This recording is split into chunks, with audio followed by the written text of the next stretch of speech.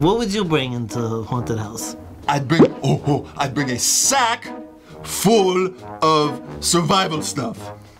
Does that count as one thing? That's like a bunch of stuff. It's my game.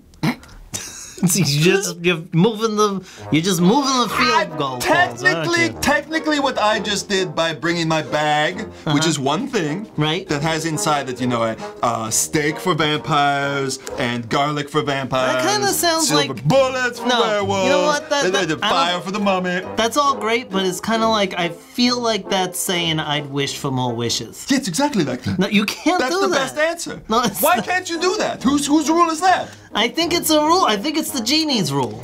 To what Papa is referring, if someone were to grant you a wish, the best wish is to wish for more wishes. Why is that not okay?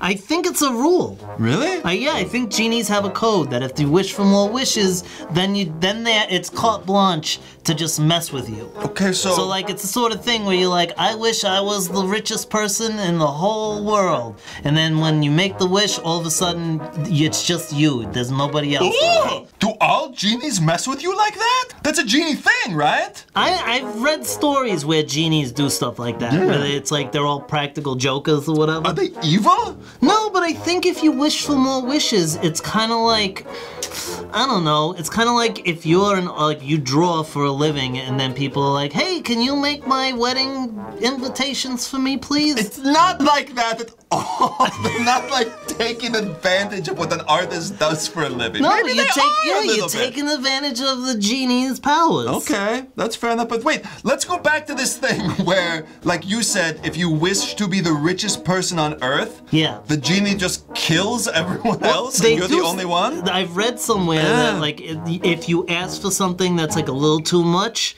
then they put a little irony on. They sprinkle a little irony on top of it. Oh, they're like those YouTube pranksters. Yeah, they're always taking things too far. Right? And then they say it's not a prank. It's not a prank. Yeah, right? Like it's not a prank. It wasn't a prank. Yeah, those guys, they're not nice. Jerks.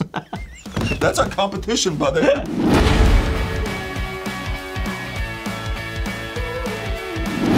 Thanks for watching our video. Now give us a like and subscribe to our channel and click the bell. Yeah, the bell will let you know when we make a new video. That bell sounds great. What else can they do? Please leave a comment. YouTube likes that. Yes, do all that stuff.